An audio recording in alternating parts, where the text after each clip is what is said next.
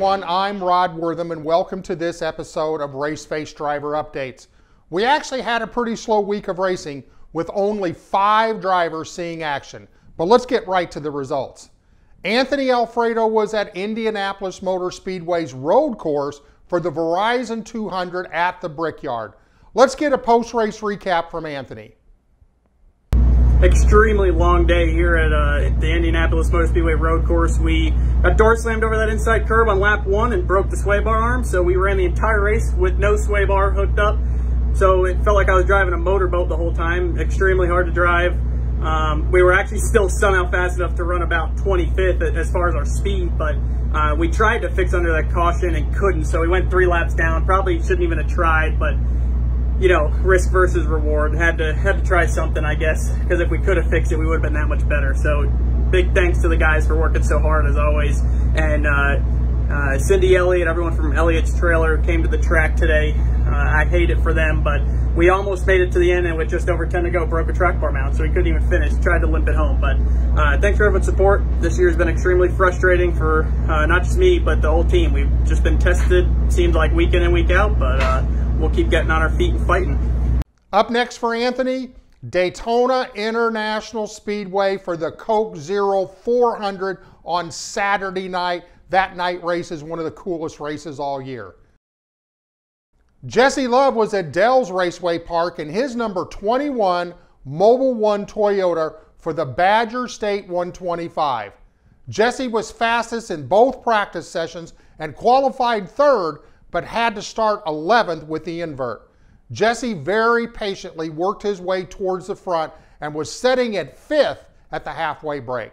Jesse battled the likes of Ty Majeski and Luke Fenhouse and worked his way to 2nd with 10 to go. Jesse had a great battle with NASCAR's Johnny Sauter for the win and came up a half a car length short at the finishing line, finishing in 2nd. Great run by the California driver. Up next for Jesse, ARCA Menards Series West at Irwindale Speedway on August 21st, where he enters the race as the championship points leader. Brody Moore was back in his super late model at Colorado National Speedway for the 150 lap Challenge Cup. Brody qualified 11th and brought home a 10th place finish. Let's check in with the driver and get his take on the weekend. Hey everyone, we just finished up the 46th running of the 150 lap Challenge Cup race at Colorado National Speedway. I'd like to thank my sponsors, Garage Condos, Storage You Can Own, Assurance Risk Managers, A&A Topper Seals and Truck Accessories, Raceface Advancement, and Friend of Jacqueline. But I'd especially like to give a huge shout out to my team for the hard work they did. They worked their butts off when we were able to get a 10th place finish. Our next race will be at Madeira Speedway this Saturday on the 21st, and you can tune into that on Short Track Live TV on YouTube. So see you then. Up next for Brody, back to Madeira Speedway for round 7 of the 5150 Junior Late Model Series on August 21st. Hudson Bolger was at Chris Motorsports Park for the Georgia Summer Nationals. Hudson qualified his number 17 Byron Power Sports Young Lion Legend car 11th overall. Both Young Lions and semi-pros raced together in the combined A main. Hudson brought home an 11th place finish. Up next for Hudson, Sanoa Speedway on August 21st on the dirt. Cole Denton was also at Chris Motorsports Park, where he competed in the Bandolero Outlaw Combined race. Cole finished 1st in the Bandit class and 3rd overall. Let's check in with Cole for a post-race recap. Hey everyone, my name's Cole Denton. Today we're at Chris Motorsports Park with a great race, and we had 4 of us. I started 4th, and all 4 of us, the top 4, were battling like crazy. Then there was a wreck on lap 2. Very bad. It was right behind me. I barely avoided it because thankfully I was ahead of it. So then we restarted, and we had a great battle, 3 wide points. I backed off because I didn't want to wreck anyone. And then I fell back, and then in the end we finished 2nd and 3rd like this. Side by side, Side by side, so I got 3rd. But I worked my way up to 2nd 1 point.